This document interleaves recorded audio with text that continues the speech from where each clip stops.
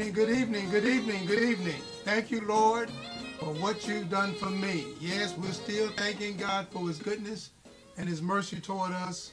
Welcome to another Wednesday Night Live Bible study, where God meets us always in a very special way. Welcome again, Wednesday Night Live Bible study. Invite someone to join in with you. Invite someone to join our Wednesday Night Live. You can like and share. Call your family members. Text them. Let them know that West Irving Church of God in Christ is live and on the air. And tonight, as we go into this worship tonight, let's pray before we go into the scriptures. But I'm so glad to be in the land of the living one more time.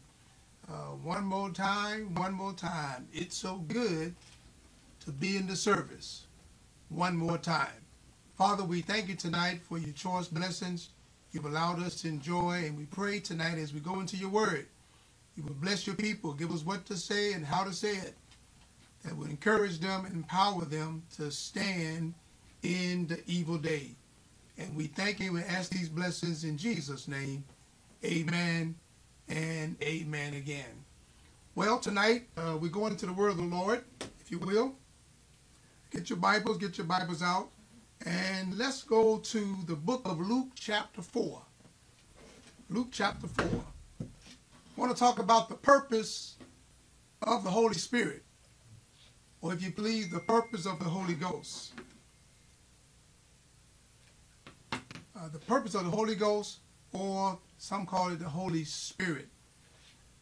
When you get it, say I got it. Luke chapter 4, verse 18. Luke chapter 4, verse 18. And it says in the hearing, the Spirit of the Lord is upon me, because he had anointed me to preach the gospel to the poor.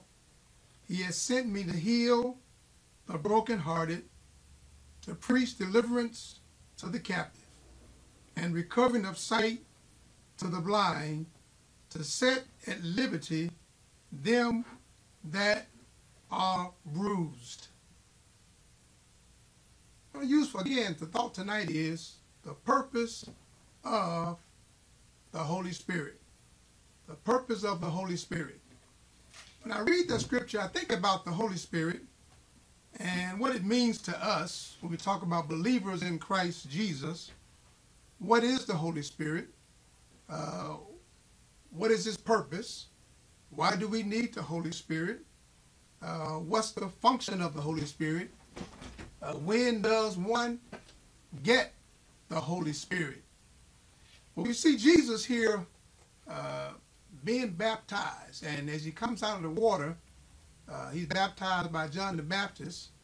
He proclaims, the Spirit of the Lord is upon me, because he had anointed me.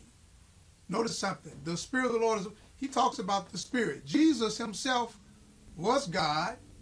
He was God the Father, God the Son, and God the Holy Spirit, all at one time. And yet he says, the Spirit of the Lord is upon me. He had anointed me to preach the gospel to the poor. Well, what is the Holy Ghost? The Holy Ghost is the third person of the Trinity. The Holy Ghost really is the executive of the Trinity, or the administrator. God the Father, God the Son, God the Holy Spirit, and all three dwell bodily where? Within the Godhead. So God is simply God the Father. He's God the Son, and he's God the Holy Spirit. And yet, Peter, after preaching on the day of Pentecost, according to Acts chapter 2, verse 38, Peter declares, he says, repent and be baptized, every one of you, in the name of Jesus, for the remission or for forgiveness of your sins, and you shall receive the gift of the Holy Ghost. That means the Holy Spirit, the Holy Ghost, is not for sinners. The Holy Ghost is a gift to believers.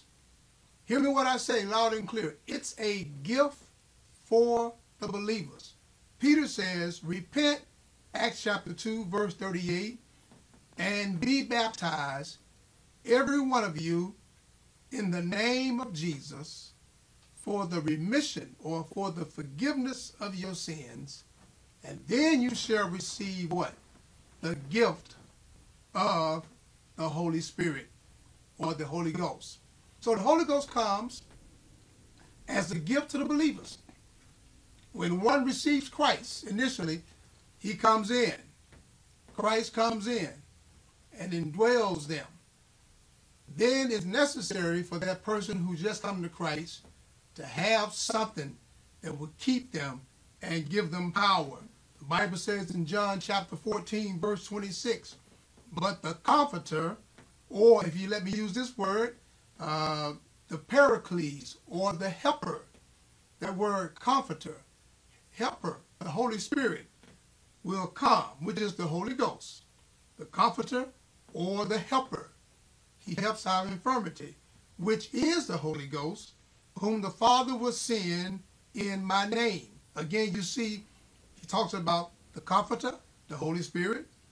Then he says, whom the Father, who is God, will send where? In my name. There you see the Trinity. The Comforter, the Holy Spirit, the Father God, who will send it in his name. In Jesus' name. The Father, the Son, the Holy Ghost. He shall teach you what? All things, and bring all things to your remembrance, whatsoever I have told unto you. So we see the Holy Ghost serves as a comforter. It serves as a keeper, as a helper, and is designed for believers who accept Christ as their Savior. It's the gift of God to the believer. Now look at John chapter 14 and 26. In the English Standard Version, it says, but the Helper, the Holy Spirit, whom the Father will send, whom the Holy Father will send in my name, he will teach you all things and bring things to your remembrance. What things? Things I have told you. Things I have shared. Now let me pause for a minute. You can't get anything to come to your remembrance unless you've already heard it before. People say, I'm just going to let God speak to my mind. You need to read something that when the Holy Ghost kicks into your memory, when you're going through a test or a trial, if you read it, if you pray and listen to God, he'll bring those things back to your remembrance. The Holy Ghost is a comforter, is a keeper. Now, let me give you some things. And if you look at the scriptures, Luke chapter 14, there's a list of things that we shall or should be doing when the Spirit of the Lord is upon us. Let me show you something. The Bible says, the Spirit of the Lord is upon me. That's what Jesus said. The Spirit of the Lord is upon me. What Spirit? The same Spirit that raised up Christ from the dead shall quicken your mortal body. The same Spirit that raised up Christ. That's the same Spirit that was in the beginning. In the beginning, when God created the heaven and the earth, he said, let us make man. In the beginning, that same Spirit that raised up Christ from the dead shall quicken your mortal bodies. That's the Spirit that Jesus says is upon him. The Spirit of the Lord is upon me. Notice something. It's upon me. For he has what? He has given me the authority and the power and the anointing to preach the gospel. Notice something. He's anointed now because he's what? Anointed. The Holy Ghost comes to anoint you. Anointing means to be set aside for a special work. Anoint. You are smeared by God's presence. He's anointed. The Spirit of the Lord is upon me because he has what? Anointed me. You can't operate in ministry, whether you're a preacher, a missionary, a singer, a lay person, Sunday school teacher, youth worker. You can't work effectively in ministry unless you are what? Anointed. it has anointed me, because he had anointed me. He said, well, isn't Jesus Christ the anointed one? Yes, but he came in the flesh. And he went through all of the channels to let us know that as a man, we can still operate in God's authority even in this flesh. So in the fleshly nature that Jesus took on, because he wanted man to see that he was God and man, he wasn't some supernatural hero. This was not something so far-fetched, but he came in the form of a man. And he went through everything that we've gone through. He was tested, tried, and now he says, I'm anointed. Why? Number one, I'm anointed to preach the gospel to the poor. That's your job. The purpose of the Holy Ghost is not to just have church, dance, jump and shout, run around the church, and speak in some kind of tongue. I'll be come back to this minute. Those tongues are something that we really love. I want to speak in tongues. Well, tongues is not the Holy Ghost. The Holy Ghost is power. Tongues is one sign of the Holy Ghost. Sometimes we get caught up in the tongues and we miss the power. So we are to preach the gospel, the good news, to the poor. That's our job. The Bible says in Acts chapter 1 and verse 8, and you shall receive power after the Holy Ghost has come upon you, and you shall be what? Witnesses. Holy Ghost saints. Let me tell y'all something. If anybody loves to dance and shout, I do. Love to have church, that's me. I'll meet you at the church building. I'll be there early. But we got to learn something. The Holy Ghost is not just for us to run around and shout and speak in tongues among ourselves. You know, there's a time when God moves in the service and the Holy Ghost is moving and the power of God is moving and the church is being blessed. People are being blessed. They're going up in tongues. But anytime a service is interrupted by the Holy Spirit and someone utters tongues, there needs to be interpretation. Paul says, if not, then speak in tongues at home. I'm down somebody's alley right now. Some of y'all love to speak in tongues and be seen. And you go sit down. You done spoke in tongues for 10 minutes. Then you go sit down. If God ain't in it, there's no interpretation.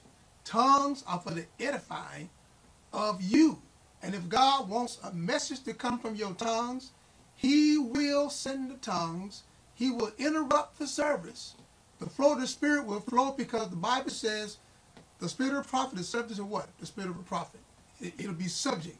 A spiritual leader will know when God is speaking through tongues. And somebody will interpret. If it's not interpreted, then that's in self, and somebody's in self. God never sends his tongues without an interpreter. So don't get wrapped up on the tongues, because on the day of Pentecost, the Bible says they spoke in other tongues. Those were not unknown tongues. Those were other tongues. Unknown tongues is for you to be edified as God ministers to you. Come on, in the spirit realm. I know we get caught up in everybody want to speak in tongues, ba ba ba sha, everybody's all. But tongues are designed for a purpose. He said, I'd rather that you prophesy than to speak in tongues. Now, tongues is one of the signs of the Holy Ghost. It is not the Holy Ghost. It's one of the signs. Notice he said, you shall receive the gift of the Holy Ghost. The Bible says in one scripture, he said, they repented of their sins and began to speak in tongues as the Spirit gave them utterance. God ushers in the tongues. So our job is to what? Preach the gospel, the good news to the poor. Next, he sent me to heal the brokenhearted. If you learn something tonight, tongues is designed to be uttered to heal the brokenhearted. Heal the brokenhearted. Heal the wounded. Heal those who are downtrodden. Heal those who are defeated and beat down and don't have a sense of direction. He has sent me to heal the brokenhearted. Do you know men's hearts are broken today? They're broken from relationships. They're broken from pain. Perhaps the lifestyle they've been living. They're broken. And our job, the purpose of the Holy Ghost, is to heal broken-hearted men, women, boys, and girls. The Holy Ghost is power. That's why on the day of Pentecost, God used tongues to witness. He used tongues as a way to get the gospel out. I call it the miracle on Pentecost. All those thousands of people who came from miles around and came to the great feast of Pentecost, they heard the gospel of Jesus Christ being preached in their own native language. That was a miracle. That was a miracle. All these disciples, some of them are not educated, but yet as God utters his spirit through their tongue, everybody there heard the gospel being preached in their own language. That, my friend, is the purpose of the Holy Ghost, to heal the brokenhearted. Some of y'all are broken right now. You're going through some terrible times in your life and some difficult days. Those who are watching, perhaps you have some trauma in your life. You got loved ones who are sick, suffering from COVID-19, all kinds of illness. You're brokenhearted. Maybe relationships have been fragmented. The Holy Ghost is designed to heal broken-hearted people. Anybody ever been broken-hearted before? Lift your hand wherever you are. I can raise my hand, both feet. We've all been broken. But thank God the Holy Ghost is a mender. It will mend the broken-hearted. It'll put the pieces back together. And next, to preach deliverance to the captive. Preach deliverance to the captive. Preaching is not just for preachers. Preaching is for those who are reachers. All right? When you drop the P off preach, it says reach. But Pastor, I hadn't been called to preach. You have been called to preach. You've been called to reach, to preach deliverance, breakthrough. Preach those who are bound, deliverance. As a matter of fact, the word salvation simply means deliverance. We are delivered from the snares of the enemy. To preach deliverance to the captive, those who are bound by the enemy, held hostage in the chains of the enemy. Demons have grasped them with all kinds of vices. They can't get loose. They're tied with all kinds of chains. And we are designed as believers in Christ with the Holy Ghost and power to bring deliverance to those who are captive, those who are jailed and held, amen, tied down by the enemy. That's your job, saints. Keep on shouting, keep on dancing, keep on speaking in tongues, keep on running around the church, keep on falling out and rolling. But at the end of the day, we got to bring deliverance to a world that's bound, held captive by the snares of the devil. And if we are not doing that, we're not doing the work of the church. We're just doing church work. Oh, hallelujah. We got to bring deliverance. Our world is suffering, and the church is sitting back watching the world go to hell. We've got to use the Holy Ghost and power. Jesus said, these signs shall follow them that believe. In my name they shall what? Cast out devils. The Holy Ghost gives us power to cast out demons. Take the devil by his neck and shake him loose from those who are bound. Take every demon spirit in your household that's ravishing your family, your household, on your job. We got power to bring deliverance. Saints, we got to use that power. The Holy Ghost is designed for us to bring deliverance to those who are captive. You got loved ones and family members who are captive. You got co-workers and neighbors who are bound by the enemy. Your job as a believer is to bring deliverance. And recovering of sight to the blind. Men's eyes are closed. They're blind. They can't see the truth. We have to reveal the truth through God's word to those who are not believers. Recovering. Notice something. Recovering. That means they once saw. They once were in the light. Recovering. That means they had it once before. That's why David said, renew the right spirit within me. God wants to bring us back to Eden, where we had sight. When Adam sinned, the Bible says his eyes were open. In other words, he saw now himself as a frail, sinful, dirty before God. He hid himself from God. He was yet seeing, but he was still blind. He was blind. That's why Jesus came through 42 generations, that we may see again God in his glory. Adam had a relationship with God one-on-one. They met in the garden every morning. But when Adam sinned, the relationship was fragmented. And man could no longer come before God's presence in the state that he was in. Matter of fact, the Bible says sin was so much that it stunk in God's nostrils. Even Moses, as blessed and as powerful he was, he could not look God in the face. So you think you can do the same thing in your sinful state? You got to come through Jesus.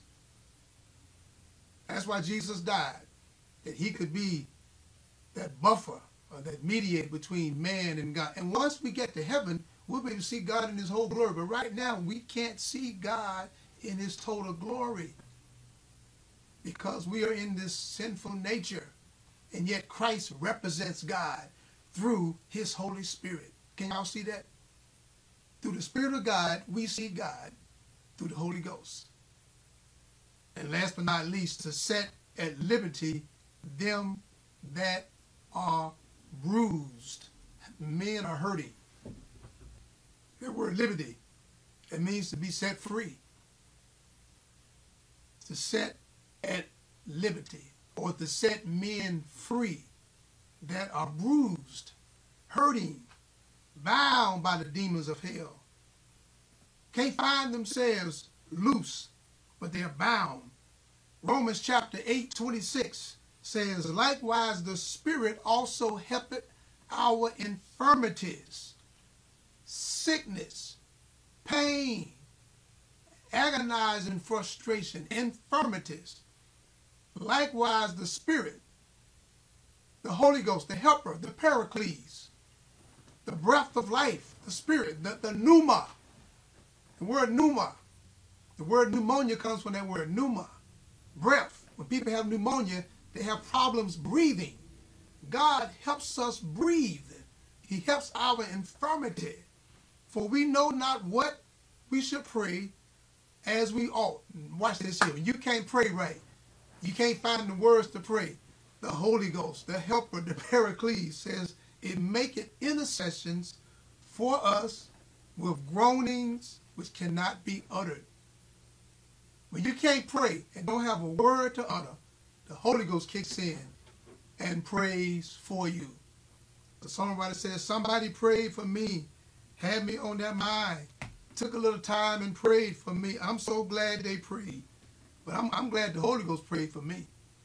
I'm glad the Holy Spirit prays for me. When I can't pray, the Holy Ghost prays for me. Likewise, the Spirit also helpeth our infirmity, or it helpeth our weaknesses. That word infirmity means weakness. Some of us have areas in our lives where we're weak. You can write down on a piece of paper all the areas in your life that you're weak in. As a matter of fact, that's a homework assignment. Write down on paper everything that you're weak in. That's your homework assignment. That's for you and you alone. Write down the areas that you are weak in. Just jot them down. If you never ask God to help you in those areas, you won't get help. People are like, I'm just going to pray. I'm going to just wait till God moves. You got to make your request known unto God. If you're weak in some areas of your life that are holding you back from obtaining the place where God wants you to go, the Holy Spirit helps your infirmities. It helps your weaknesses. That's what it's for. It make it intercessions for us when we pray with groanings that cannot be uttered. The Holy Ghost prays for you. Yes. I thank God for the Holy Ghost praying for me. 2 Corinthians chapter 3, verse 17. I'm reading in the English Standard Version. Says, now the Lord is the Spirit, and where the Spirit of the Lord is, there is freedom. Freedom. The King James Version says there is liberty. Where the Spirit of the Lord is, you're liberated. You're free. You're not bound by the enemy. You're not in a chokehold. Come on, somebody. But where the Lord is, the Spirit of the Lord is, there is freedom and there is liberty. Notice something. Let's go back to Acts chapter 2, verse 14. I'm sorry, Acts chapter 2, verse 4. And they were all filled with the Holy Ghost and began to speak in what? Other tongues, as the Spirit gave them utterance. Notice something. They were all filled with the Holy Ghost and began to speak in tongues as the Spirit gave them what? Utterance. Notice something. They were filled. They were filled with the Holy Ghost. Those disciples were filled. And when they were filled, the Bible said they began to speak in other tongues. Now, when you go to Mark chapter 16 and look at the Great Commission where Jesus told the disciples, he says, these signs shall follow them that believe. In my name they shall cast out devils. Well, he says, in those scriptures, he says, go ye into all the world and preach the gospel. He that believeth and baptized shall be saved. He that believeth not shall be what? Damned. He says, these signs shall follow them that believe. In my name they shall cast out devils. They shall speak with new tongues. Notice that. Mark chapter 16. Go around verse 15, 16, and 17. They shall speak with what kind of tongues? New tongues. Your old way of talking, your old behavior, your old language. That's why it's important to understand when the Bible talks about tongues, it talks about tongues in various different dimensions. It's not just unknown tongues. It's not just new tongues, but it's also other tongues. Unknown, other, new tongues. And when the church body understands what the value of tongues are in its proper place, we won't get caught up in this religious platform of thinking the only way folk know we are saved is because we speak in tongues. There's a lot of hell raisers who speak in tongues. There's a lot of demons. There's a lot of adulterers, fornicators, wine bibblers who speak in somebody's tongue. So that's why the devil knows what tongues are. He knows the true tongues and the false tongues. I thank God for the true Holy Ghost tongues that come from the unction of the Holy Spirit.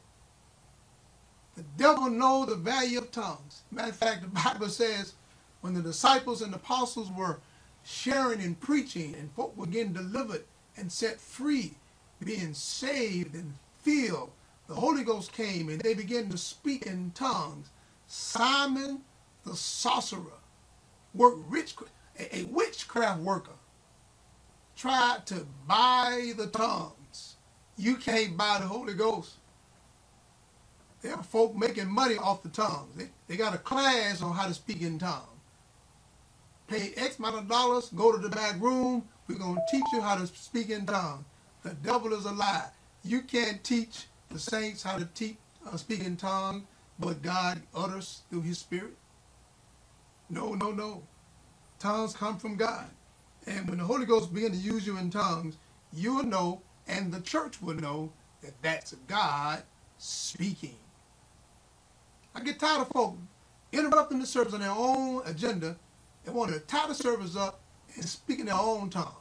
And then go sit down like they ain't done something. Sit yourself down and let the Lord speak. Don't you open your mouth just to utter. You want to say something, you want to be seen because you think you got a gift. That ties the service up. When you want to run the service and speak in your own tongue, that's what Simon wanted to do. I believe in the Lord using folk in the ministry. I believe in the fivefold ministry of the church. I believe in the gifts operating. But when somebody is in yourself, want to just take over and open your mouth and just utter what you want to say, I can say hook them in the side, coming in the Chevrolet. But when the Holy Ghost moves, everybody is blessed. The preacher's blessed. The media team is blessed. The choir is blessed. The music, I've seen God move through tongues that the organ player jumped off the organ. The drummer dropped his sticks. The guitar player put down the guitar. Choir members came out of the choir stand. The pastor on the floor rolling. Because when the Holy Ghost began to move, it sets folk who are bound free and liberated through the power of the Holy Ghost. The Holy Ghost has power. It has purpose. And it has a purpose in your life. So when they begin to speak with other tongues, as the Spirit gave them utterance. Purpose of the Holy Ghost. Purpose of the tongues. Or the power of the Holy Ghost, should I say. It gives us power, first of all, to cast out devils. Speak in new tongues. If we drink any deadly thing, it won't hurt. I mean, if the devil is trying to sabotage you, it won't hurt you. If you pick up any deadly thing, amen, you're not going to die. It gives us power. That kind of power is God's kind of power. Dunamis power. 1 Corinthians chapter 3, verse 16 through 17. For those of you all who are perhaps you've gotten saved and you're struggling with some things. The Bible says, do you not know that you are God's temple and that God's Spirit dwells in you? Verse 17 says, if anyone destroys God's temple, that's your body, God will destroy him. For God's temple is holy, and you are that temple. There's one passage says, I think the New International Version says, do you not know that your bodies are temples of the Holy Spirit? God wants to dwell in this temple. And during this pandemic season, churches have been shut down and has not been the massive number of congregants gathering to worship under one building because of COVID-19. But that's okay, because right where you are the temple. You are where God wants to reside. You are the temple of God. The songwriter sang the songs, we, your people, give you glory. Come and dwell in this place. Come dwell where? Not in the building. Not at 3904 Front Street. Not at 1511 Macon Boulevard. Not at 4011 Confluent. No, he wants to dwell inside of you. You are God's temple. That's where the Holy Ghost wants to reside. He's not just flying around in the air aimlessly. The Holy Spirit wants to dwell in you. That's why the Bible says, repent, be forgiven of your sins, and you shall receive the gift of the Holy Ghost. Man, I'm getting excited about this Holy Ghost and power. It's for the believer. It's for you. It's for you, you, and you. Now get ready to hurry to a close. Make sure you recognize the fact that your body is God's temple. You can't destroy your body with all kinds of vices, things that destroy the flesh, destroying your body. You know what things are to destroy your body? You can't put in your body things that will destroy this temple. God said, you break down this temple, and God would himself destroy it, because you are the temple of God. I'm God's temple. In his presence, there is peace. In his presence, there is joy. I will linger, I will stay in his presence day by day until his likeness can be seen where? In me. Yeah, in you. You're the temple. You're the temple. You see, in the Bible days, you notice something? When Jesus says in Luke chapter 4, the Spirit of the Lord is upon me, notice something. It's upon me. He didn't say it was in him. He said the Spirit is upon me. And yet when you read the scriptures in the Old Testament, we read where the Spirit of the Lord came upon them. Samson, when he was being attacked by the Philippines, he said the Lord says, the Bible says the Spirit of the Lord came upon him. Notice something. All those prophets, the Spirit of the Lord came upon them. Now Jesus himself is still on earth, still residing, walking as a man. And he declares and says, the Spirit of the Lord is upon me. But guess what? In chapter 14, he says, don't be weary. We read the scripture every time at the funeral, in the funeral service. He said, I'm going away. Don't let your hearts be troubled, neither be afraid. In my Father's house are many mansions. If it wasn't not so, I would have told you, I'm going away to prepare you a place, that where I am, there you may be also. He said, I will leave you another comforter that will abide where? In you. Come on, Holy Ghost. No longer is the Holy Ghost upon us. It's in you. I know we sing the song, that the presence of the Lord rise upon me. I understand that song. It needs to rise. But he wants more so to reside. Olden days, the Holy Ghost came upon them. They were rejuvenated. They were ready to go out and battle. But when Jesus left and went to glory, he told the disciples, the same way you see me going, I'm coming back in like fashion. He said, but I'm sending you another comforter, another helper.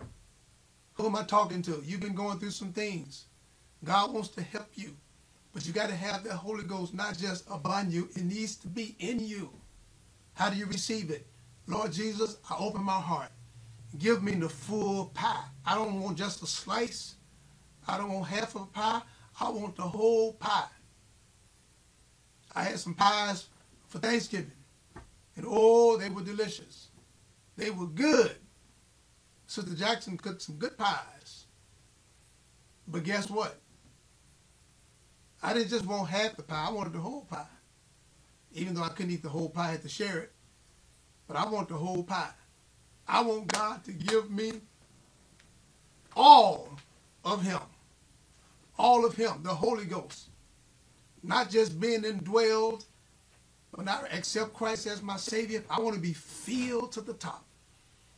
And when I'm going through these trials and these days of testing, and even Jesus was led by the Spirit to be tested. Notice something. He was led. Jesus, the man, the Son of God, he was led to be tempted into the wilderness. He was led by whom? By the Spirit.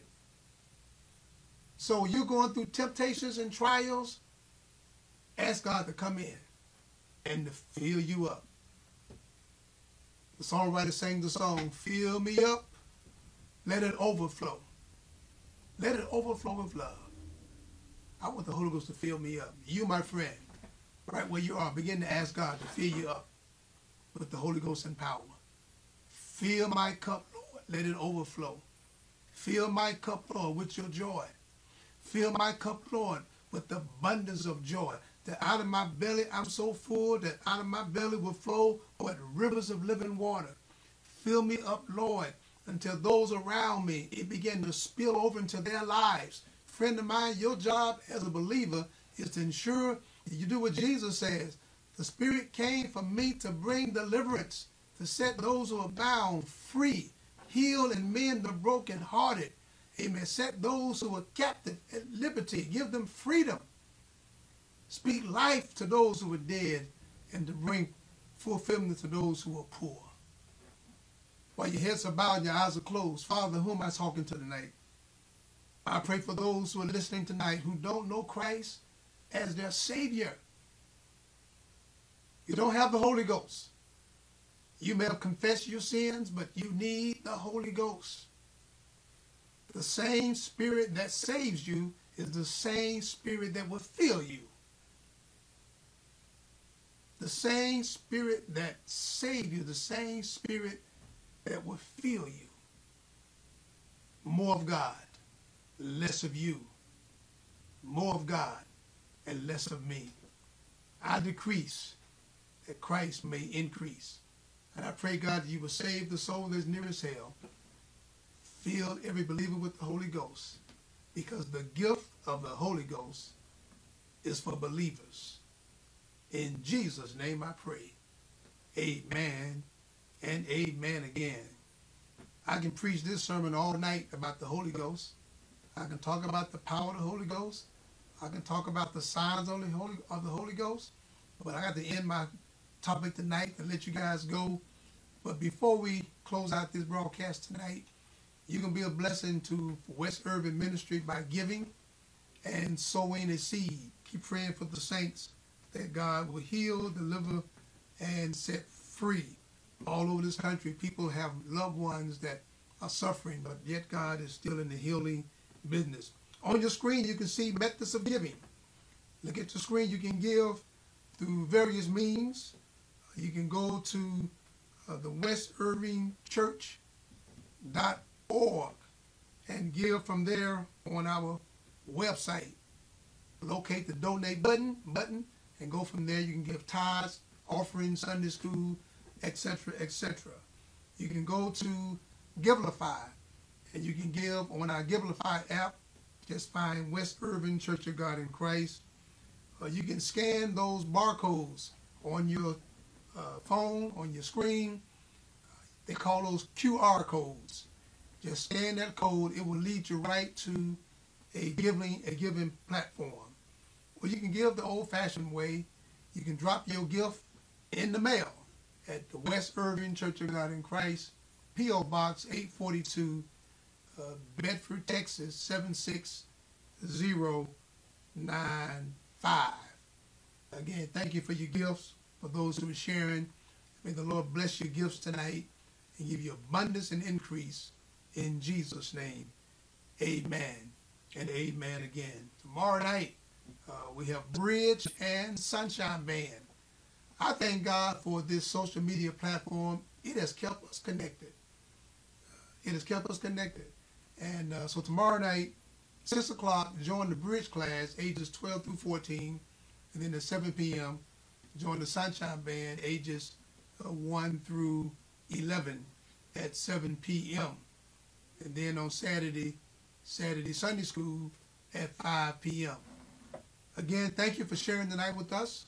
Our time has come and gone, and from Sister Jackson and myself, we love you all. Keep us in your prayer, and don't forget, the purpose of the Holy Ghost is for you to be a blessing and a witness to those who don't know Christ in the pardon of their sin. God bless you. We love you. We'll see you next time. Be blessed.